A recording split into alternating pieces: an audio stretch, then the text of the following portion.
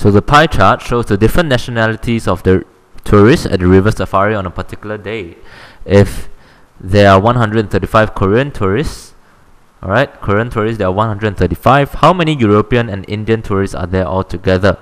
So we notice that the Korean has a 90 degrees over here, which means that it is 1/4 of all the tourists. So to find the total number of tourists, since Korean occupies 1/4 of it, total will be 135 multiplying by 4, which gives us a total of 540 tourists.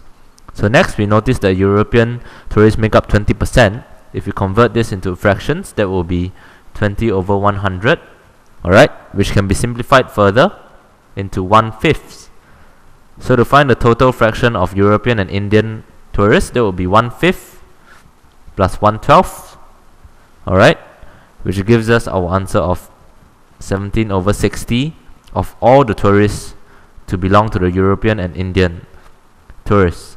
So since the total number of tourists is 540 and 17 out of 60 of them are European and Indian, so to find the number of them, we will take 540 multiplying by 17 out of 60.